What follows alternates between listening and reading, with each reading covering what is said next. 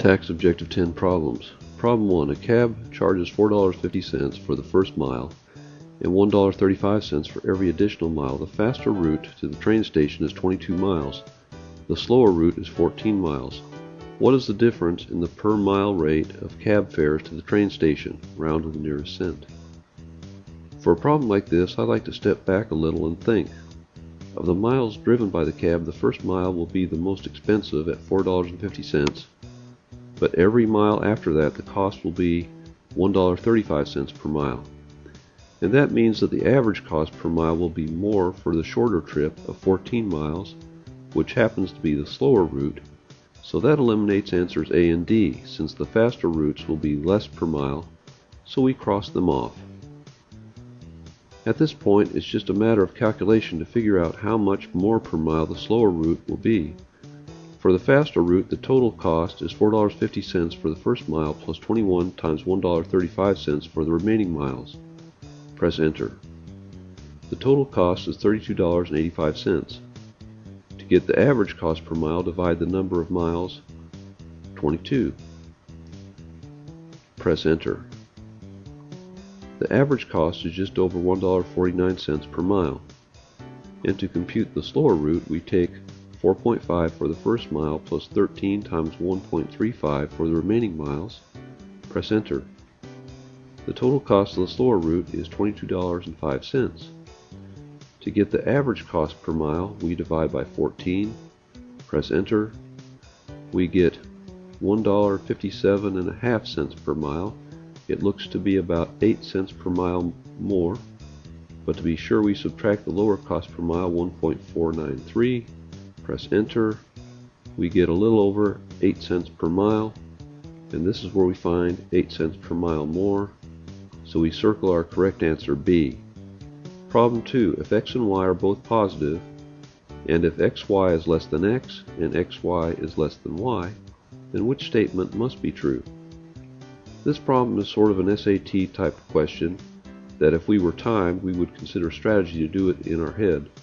To test answer A, we'll have x be a number between 0 and 1, let's say 0.5, and y be a number greater than 1, let's say 1.5. And then multiply these numbers together, press enter. This number, 0.75, is not less than x, but is greater than x. So this eliminates answer A, so we cross it off. For answer B, where both x and y are greater than 1, we'll let both x and y be 1.5, so we multiply 1.5 by 1.5, press enter, we get 2.25, and this number is greater than both x and y, so we cross off answer B as well. Next we'll go straight down to answer D, because answer C is similar to answer A, only the x and y are switched. So for answer D, we'll let x be 0.5 and y be 0.5, and here is 0.5 times 0.5 entered in the calculator. Press enter. We get 0.5, which is smaller than both x and y. So that means that D is the correct answer, so we circle answer D.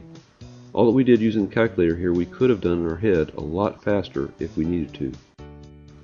Problem 3. One of the displays at a botanical garden consists of a 3-foot wide patch of ground cover surrounding a rectangular bed of tulips. The tulip bed measures 25 feet by 38 feet. How many feet of flexible edging does the gardener need for the outside perimeter of the ground cover? For this problem, I definitely recommend going to the draw a picture strategy. Can you do it without a picture? Of course. But if you don't take the time and care to draw a picture on problems where you can, you are not taking the test seriously and are in danger of failing. The tulip bed measures 25 by 38 feet. I recommend at this point taking a quick look at the answers. I hope it's obvious that 75 feet is definitely too short, so we can immediately improve our chances by eliminating answer D. For these problems involving geometry, drawing a picture will almost always help us to eliminate at least one answer, improving our odds of getting the correct answer. And then we add the 3-foot wide patch of ground cover around the outside of the rectangular bed of tulips. So this 3-foot border will add 6 feet to each dimension, so we will have 38 plus 6 or 44 feet as the length, and the width including the path will be 25 plus 6 feet or 31 feet. We can now correctly draw the dimensions on all four sides, then we can either go to our perimeter formula in the formula chart or add all four sides together, and that equals 150 feet, and this is where we find 150 feet, so we circle our correct answer, A. Problem 4. A portable DVD player is on sale for 20% off the original price. A 7% sales tax is added to the sale price to give a total cost of $191.74. Which equation represents this situation and could be used to find the original price P of the DVD player? For this problem, we won't have to calculate anything, so it's really just about being able to translate English into algebra. First, we have the variable, or really an unknown, P for the price of the DVD player. And next, we see that the sale price is 20% off the original price, which is P, and that's underlined in blue. So the sale price would be P minus 20% of P, or P minus 0.2P. But after that, we have the sales tax of 7%, which is 0.07 times the sale price, which is again P minus 0.2P. And where do we find these two expressions for the sale price and the sales tax? We find them in both answers A and B. One of the answers is plus the sales tax and one is minus the sales tax. And here's the text. In the text of the problem, we find the added sales tax, added as in plus the sales tax. And that is found in answer A. We circle our correct answer, A. One way we could have also done this problem is to solve for P, and our common sense should tell us that after a discount of 20% and adding the sales tax of 7% being a little less than $200, the original price should be a little over $200. We could either solve for P directly or plug in prices for P until we have a price just over $200 that makes sense. Here in the calculator, the equation for answer A is entered in the y equals view using x for the variable instead of P. If we go to the table view by pressing second, then graph, and scroll all the way down to 224, meaning an original price of $224, we see that our sales price including sales tax will be $191.74, and this confirms that A is a reasonable answer. Problem 5. In the functions below, find the relationship between x and y. Look for a pattern. Which of the following could be the next function in the pattern? When I look at most math and algebra problems, they have a familiar look to them, where I immediately know where to go with it to work toward a solution. Not so with this problem. We need to find the next function in the pattern. I see some 3x's, but other than that, I have a tough time seeing a pattern. I plan to start out finding the relationship between x and y. For the first function, function 1, we'll set about solving for y, and that's for the equation 3x minus y equals 7. To solve for y or get y by itself, we'll first subtract 3x from both sides of the equation. 3x minus 3x cancel on the left side. We bring down what's left, negative y equals 7 minus 3x. To solve for y, we can multiply or divide by negative 1, and all that does is switch the sign, so we have y equals negative 7 plus 3x. And changing that into slope-intercept form, y equals mx plus b, that's y equals 3x minus 7. So we'll place that equation next to function number 1.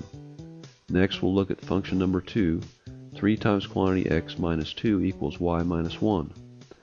The first thing we'll do is use the symmetric property of equality and switch sides, so we have y minus 1 equals 3 times quantity x minus 2. Next, we'll use the distributive property of algebra and distribute or multiply the 3 outside the parentheses to the x and the negative 2 inside the parentheses, and that gives us y minus 1 equals 3x minus 6. Add 1 to both sides of the equation, negative 1 plus 1 cancel on the left side. We bring down what's left, and that's y equals 3x minus 5. And we place this equation also in slope-intercept form, y equals mx plus b, next to function number 2.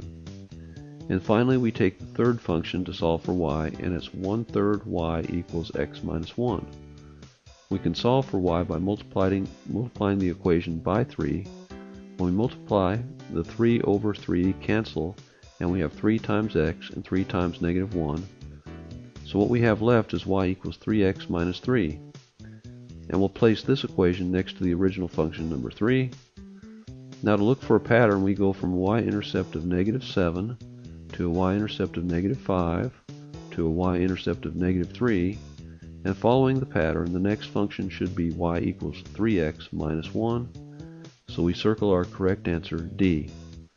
Problem 6. Callie travels 4 kilometers east, 6 kilometers north, and then 13 more kilometers east. How far is she from the starting point? Round your answer to the nearest tenth of a kilometer. This problem, like many of ours, can be started by making a drawing. We'll start here with Callie. From this starting point, we'll go 4 kilometers to the east, and then she goes 6 kilometers to the north, and finally 13 more kilometers to the east to her final destination. Just based on this drawing, we can eliminate these first two answers, A and B, since they are not long enough. The distance has to be greater than 17 kilometers. This distance ends up being the hypotenuse of a triangle with legs of 6 kilometers and of 17 kilometers. The distance between the points can be found using the Pythagorean theorem. Using the Pythagorean theorem, we'll let a squared be 6 squared, and we'll let b squared be 17 squared. And here they are entered in the calculator. Adding them together, we get 325. To get the hypotenuse, we take the square root of 325, press enter, we get 18.03 rounded to the nearest hundredth, and here is the closest answer to 18.03, which is 18.0 kilometers, so we circle our correct answer, C. Problem 7. Leslie needs to find the equation of the line parallel to line segment KL that passes through -1, 4. What is the equation of the line? We need to look at two things here. First, there is the slope of the line between the points. The rise is 5 and the run is 2, so this will be a slope of 5 over 2, or 2.5. So we know that the parallel line will have this slope also. And we also know that the line will go through this point, -1, 4. So in order to graph, we'll take this equation for answer A, 5x minus 2y equals a -13. We subtract 5x from both sides of the equation. 5x minus 5x cancel each other on the left side. We bring down what's left, and that's -2y equals a -13 minus 5x. Now we can solve for y by dividing by the coefficient of y, -2. -2 over -2 cancel on the left side of the equation. We bring down what's left, and that's y equals 6.5 plus 2.5x. So the slope of the line is correct, and we can also test -1, 4 by substituting -1 for x, and that equals 4, which proves our solution. So we circle our correct answer, A. Alternatively, we can check it out in our graphing calculator as well. Go to Stat Edit and enter the point with the -1 under L1 and the 4 under L2. Then we go to the y equals view and make sure that our plot 1 is activated. Then we enter the equation, solving for y as we go. First open a parentheses, then enter the constant on the right side of the equation, -13. Next, subtract 5x, then close the parentheses, and finally divide by the coefficient of y, -2. Press graph. The graph of the line goes through the point -1, 4 and looks like it has the same slope as line segment KL, confirming our answer choice A. Problem 8. The length of a rectangular yard is 3 yards more than twice the width. The perimeter is 72 yards. What is the width of the yard? This problem can be set up and solved as a system of equations, but given that there are multiple choice options, we'll use what I think is a very easy method, and that's trying out all these widths of rectangles and seeing which of these widths gives us a rectangle with a perimeter of 72 yards.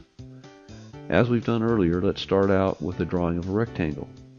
We'll start out with answer A, a width of 11 yards. If the width is 11 yards, the length is 3 yards more than twice that width, or 2 times 11 plus 3, which equals 22 plus 3, which equals 25 yards.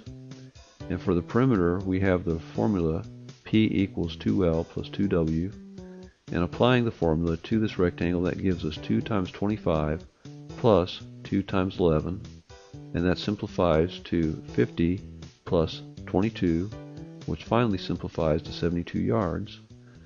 We see that 72 yards is the perimeter we need, so we circle our correct answer A. Be sure, however, to double and triple check to see that you did not make a mistake, and also try all the other answers. Was it really perimeter, or maybe it was area? Be careful. Problem 9. A sketch of a rose garden for a town's garden walk is shown in the diagram below. Each unit on the grid represents 2 meters. What is the area of the rose garden?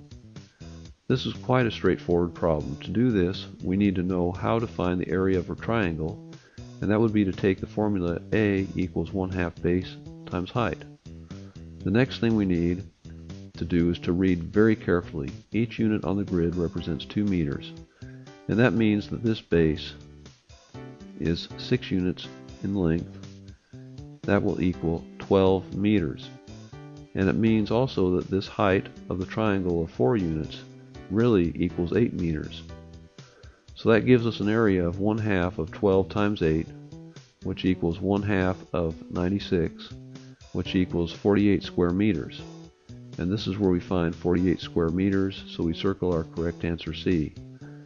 But before we move on to the next problem, I would like to demonstrate how easy it is on this problem to make a mistake and get it wrong. Let's say that we take base times height, which equals 96, and forget to multiply by 1/2 or divide by 2. That will give us answer D. Or let's say that we multiplied the number of units 4 by 6 instead of the meters. From there we could have had either A or B as answers for making the first mistake. Be careful, be vigilant, get it right. Problem 10. A series of squares and their areas is shown below. What is the side length of the next square in the pattern? The first thing to look at is the pattern from one square to the next. The first one has an area of 0.000144 square meters. The second square is 0.0144 square meters in area. And the third square is 1.44 square meters in area. The progression is that we get from the first to the second square by multiplying the area by 100, and we get from the second to the third square by again multiplying the area by 100. So following the same pattern, we can get to the fourth or next area by taking the area of the third square, 1.44 square meters, and multiplying it by 100 for a total of 144 square meters. In order to find the length of one side, what do we need to do? We take the square root of 144, and what is the square root of 144? It is 12 meters. And this is where we find 12 meters, so we circle our correct answer B. This has been TAKS Objective 10 Problems. Thanks for viewing.